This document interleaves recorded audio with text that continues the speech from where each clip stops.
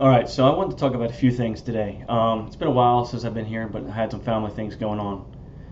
The first thing I wanted to talk about is that we've all been searching for Lux, Lewis, and Roberts, because that's what we've been designed to do, considering that Topps is releasing those guys so far this year in Topps Series 1, Topps Series 2, and Topps Chrome.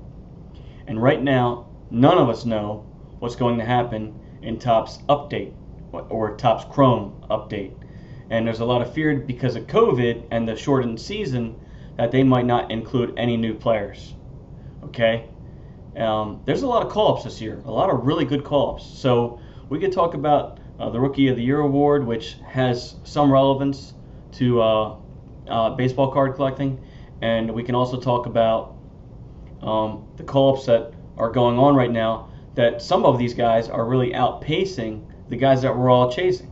So we're all chasing Lewis, right? Lewis Robert, and he's been in a slump, even though he's still on pace to possibly win the Rookie of the Year award. I'll just pull it up real fast. If you can look here. This is always a good article on sportsbettingdime.com. They have an odds tracker that I like to follow. And right now you can see it. Kyle Lewis, he's fallen off a little bit, and they're giving the edge to Lewis Robert. He's 22 years old. He's got a bright career ahead of him. I think we've talked about him a few times. I have recently snapped up a few of his Topps Series 2 at $10 a piece, his Topps Stadium Club at $10 a piece. And so it's so long as you try to keep following eBay or keep following certain places on Facebook, you can find the right deals. Anyway, so obviously I think investing in him is a good idea, but let's take a step back and talk about all these guys that have been called up that aren't getting any recognition right now and that you're probably completely missing. The first one I wanted to bring up is 23 years old, Ryan Mountcastle for the Baltimore Orioles. He's killing the ball. And if you look at Lewis Robert, his Bowman first is going for about $100 right now, his Chrome version. I can go ahead and buy this right now, buy it now for $30 off eBay. That's not a bad buy. I'm actually thinking about buying that card with the projection it might actually double in price here by the end of the season. I brought up this card only because I have it. Alec Bohm. I bought this card at like $35. About 3 weeks ago, I decided to throw it up on eBay at like a ridiculous price, and then people were sending me offers for like $70. 2 weeks later, they were sending me offer at $80. 2 weeks up to that, they're sending me offers at $100, and now people are sending me offers for $120. So my ridiculous price, I almost want to up my ridiculous price because my ridiculous price is about to be met. I was really just throwing it out there to get feelers and stuff.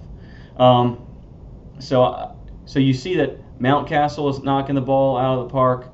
Alec Bohm is hitting high average, and Cronesworth is the other guy. Now Cronesworth is a little bit older. He's like 26 years old. His Bowman first card's back in 2015, so you'll find it much cheaper. I don't think Cronesworth, being his age, is going to be a huge star down the road. That's also the same reason why I'm not a big Greg Lewis buyer right now. But these other two guys, Alec Bohm, 24, playing third base, they're talking about switching him over to first base eventually. I think he's got a pretty good future ahead of him, just with how much he hits the ball. And Mountcastle's just killing it. He was, if you don't know Mountcastle, he was the MVP in the minor leagues just last year at 22. So I think they waited to bring him up on purpose just because they were trying to, tank last season. Going back now, we've talked about those three guys that do not have Topps cards. They probably will have a Topps cards in Topps Update or Topps Update Chrome. That's my hope. If not, Topps will have to wait till next year, and I don't think Topps really wants to do that. Those guys only got called up 10 games into the season. Granted, 60-game season, but you have 50 games to take pictures of these guys, and they always take pictures of them at the All-Star break and still get the cards to you by October. So I think we will see those guys, their first rookie cards here at the end of the season, and then you may see their Bowman cards jump. So that's ones to look out for. Just going down, let's talk again about Rookie of the Year, because with the Rookie of the Year award, it doesn't have too much of a boost of impact on the rookie cards out there, but it does help guide you into what cards may be worthwhile down the road. Like, you can always say that the Rookie of the Year doesn't always mean Hall of Famers, but a lot of times it does mean that these guys are going to be pretty daggone good the rest of their career. So, you're looking at who is it right now. Lewis Robert and Kyle Lewis are pretty much tied. Mountcastle, I have it highlighted here at 4,000, plus 4,000, because he's got no chance to win it because of when he was called up. That's what they're saying. I personally disagree with it. I think because just because it's a shortened season, if one guy's playing 60 games, the other guy's playing 40, I think you still got to give them a fair shot. We'll see what they do. But you look at the past Rookie of the Year awards, you see a lot of names on here that you know, but are not guys you're going out and spending $100 for their cards on.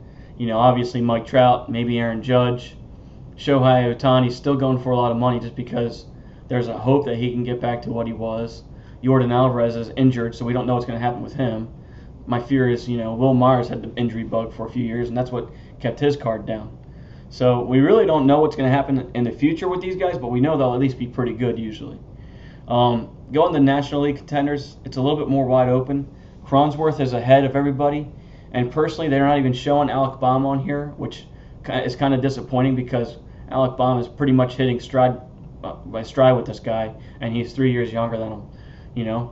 So I think that's I think it would definitely be interesting to see Alec Bohm on here, and you see he's already starting to climb on this as well. And this is updated pretty regularly. I'd say every 2 weeks check into this, and you see an update on it. And then you see here some past guys. Obviously, Bryce Harper still goes for a lot of money. Jacob deGrom goes for a lot of money. Chris Bryant has had a setback year. Corey Seager, he's pretty good, but he doesn't get the credit he deserves because he's a shortstop and just kind of hits for average. Cody Bellinger is having a downtime right now, but last year he was Babe Ruth, it seemed like, for a while there. Acuna and Pete Alonso. Yeah, I mean, you got a lot of pretty good names in that list. So if you follow these guys, a lot of times these guys, they might not be Hall of Fame guys, but there's about a 50% chance they will be. And those are the guys that are going to be worth money over time. Another thing I want to talk about, just real quick, is if you're trying to buy these cards and you're trying to have a good deal on them, how do you do it? Now, you can just say, okay, well, I can go to Facebook and get into a group and buy it off the group, or I can join one of those Razes and hope to win like a hobby box or a team. And then there's another option that I do a lot of, which is I search for new listings on eBay. Now I'll tell you and I do it regularly, so I save it into my phone.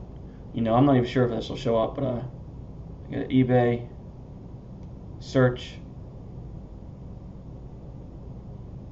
I hit saved. See the saved area there? Well, that's saved. That's going to show me all the new cards right away. And I did it in here, and this is Mountcastle, basically his newest listings.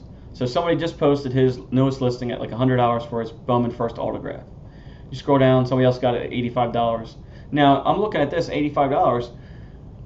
That $85 might be cheaper than how much his auctions are going for. So if you follow these new listings, you'll see all the new auctions right away, and you'll also see all the new buy it nows right away. I'll tell you what I bought off buy it now. I bought a Mike Trout rookie card with the whole entire complete set for $450. I bought a Lewis Robert short print chrome for $35. I bought obviously a few Lewis Robert Topps Series 2 for $8, $10 a piece. Just because these guys are posting them up, they want quick sales, they don't care, and the first one that sees it basically wins that card. These guys are just trying to flip money so they can go get their next thing. So if you're looking to make money off cards, this is a good way to do it because you don't even have to wait 2 years a lot of times for this. A lot of times you can buy it now and then flip it a month later just because you're more patient than the other guys are. So that's just something I wanted to talk about. And obviously I want to talk about these guys here because if these guys go in the Topps update and then they also win Rookie of the Year or are second place in the Rookie of the Year award, you're going to see their Topps update cards go for a lot more money, and then you're going to see their Bowman first cards go for a lot of money, which right now they're starting to go up in value, but they still have a long time to go. All right, that's it for today.